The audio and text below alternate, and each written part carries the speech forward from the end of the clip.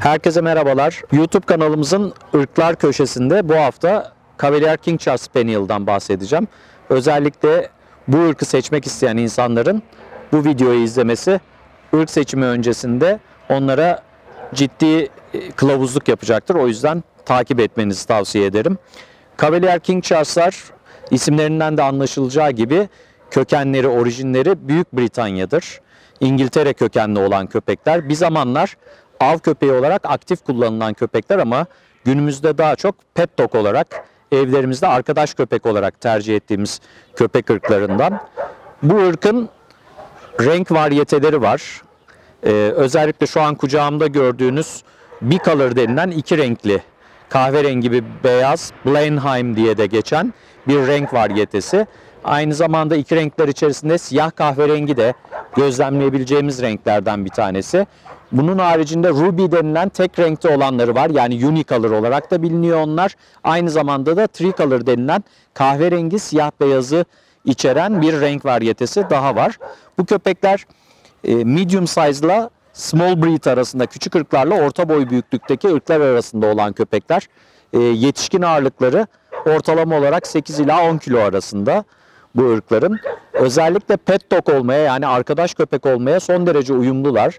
Özellikle apartman dairesi yaşamına çok güzel adaptif algı geliştirebilen bir ırk.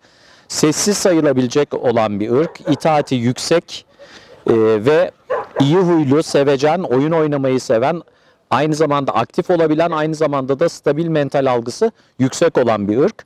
O yüzden arkadaş köpek olma konusunda çok başarılı bir ırk. Kesinlikle tavsiye edeceğimiz ırklardan bir tanesi. Ama tabii ki hala kanında av köpekliği olduğu için özellikle kuş kovalamayı seven, kelebek kovalamayı seven, arı kovalamayı seven bir ırk. Yine avcılık dürtüleri olan bir ırk. Dolayısıyla da top oynamak onların en keyifli oyunlarından bir tanesi. Bu ırkı tercih edecek olan kişilerin dikkat etmesi gereken, özellikle maalesef sağlık problemlerine yatkınlığı yüksek olan, genetik olarak çok fazla sağlık problemine yatkınlığı olan bir ırk. Bu konuda dikkatli olmak gerekiyor.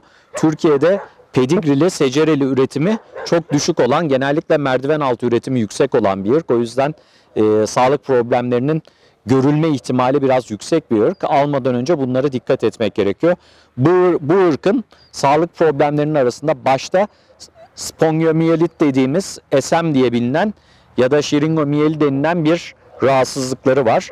Bu rahatsızlık köpeğin nörolojik kökenli olan bir rahatsızlık olduğu için genetik geçişli ve de ileride çok büyük sıkıntılara yol açabilecek olan, köpeğin yaşam kalitesini ciddi anlamda düşürebilecek olan bir hastalık. Dolayısıyla bunu mutlaka göz önünde bulundurmak gerekiyor. Maalesef bu ırkın diğer bir sağlık problemi de kalp hastalıklarına olan yatkınlıkları. Ciddi anlamda kardiyak hastalıklara yatkınlığı olan bir ırk. O yüzden bu konuyu da göz önünde bulundurmak gerekiyor. Sarkık kulaklı olduğu için özellikle kulak hastalıklarına, dış kulak enfeksiyonlarına yatkınlığı yine çok yüksek.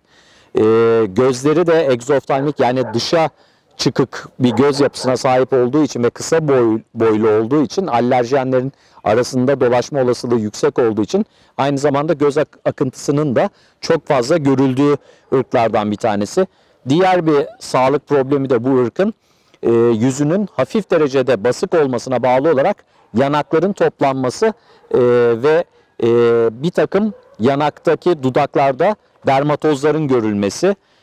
Bu da bu hayvanın sağlık problemlerinden bir tanesi. O yüzden Cavalier King Charles edineceğimiz zaman mutlaka bu sağlık problemlerini taşımayan köpekleri edinmekte fayda var. Ortalama yaşam süreleri 8 ila 14 yıl arasında, her şey yolunda gittiği takdirde, ama bir Cavalier King Charles sahibiyseniz 3-4 yaşından itibaren mutlaka yıllık EKG'lerini yaptırmak, özellikle kalp hastalıklarına karşı ve de SM hastalığının herhangi bir belirtisi görüldüğü takdirde mutlaka veterinerinize acil olarak danışmanız gereken bir ırk.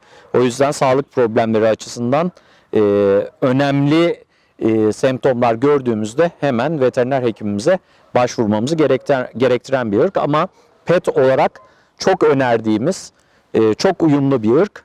O yüzden Cavalier King Charles'ları sıklıkla görüyoruz. Çünkü Cavalier King Charles edinenler bu ırkla birlikte yaşamaktan büyük keyif alıyorlar.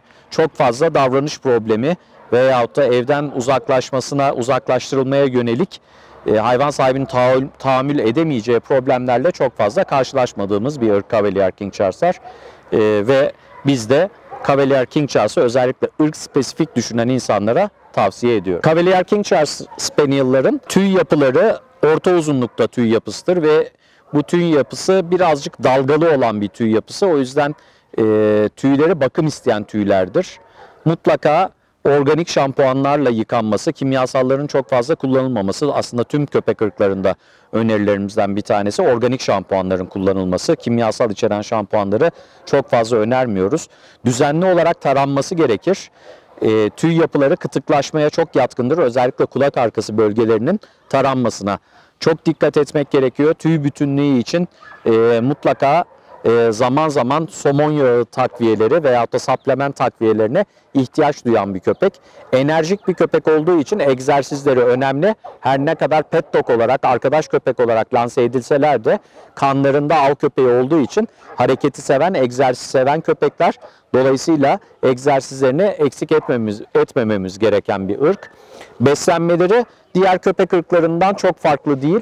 Kendilerine spesifik olan, bazı mama markalarında kendilerine spesifik olan mama formülasyonları var. Bunun haricinde özellikle medium size köpek ırkları ya da mini köpek ırklarıyla da köpek ırklarına özel hazırlanmış olan mamalarla da beslemek olasılık dahilinde bu ırk. Cavalier King Charles Spaniel seçiminde erkek ve dişi seçimi, aslında erkek ve dişi arasında çok büyük fark yok. İkisi de çok kolay apartman hayatına, apartman yaşantısına adapte olabilen cinsiyetler. Ancak tabii ki her köpek ırkında olduğu gibi erkekler biraz daha iri, kilo olarak biraz daha yüksek.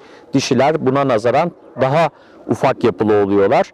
Dişiler biraz daha uyumlu ve itaati seven, evine ve sahibine biraz daha bağlı. Erkekler de seksüel algıya bağlı, biraz daha dışa dönük ve biraz daha fazla egzersiz isteyen cinsiyet dimorfizması.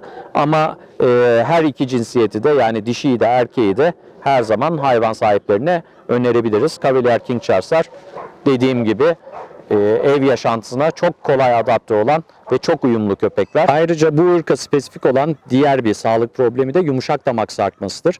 İlerleyen yaşlarda bu ırk için yumuşak damakta herhangi bir sarkma olduğunda operatif müdahaleyle hayvanın solunum yolunun rahatlatılması ve gece horlamaları ya da egzersiz intolerans, yani nefes almasında güçlüğe bağlı olarak hareket kabiliyetinde azalmayı da engellemiş oluyoruz Cavalier King Charles'larda. Yine çok önemli noktalardan bir tanesi, Cavalier King Charles'lar obeziteye çok kolay yakalanan ırklardır. Dolayısıyla rastgele besleme, kontrolsüz besleme veyahut da açık beslemeyi kesinlikle önermiyoruz. Cavalier King Charles gibi bir ırkta aslında hiçbir köpek ırkında, ama Cavalier King Charles'lar biraz daha fazla yatkın obeziteye.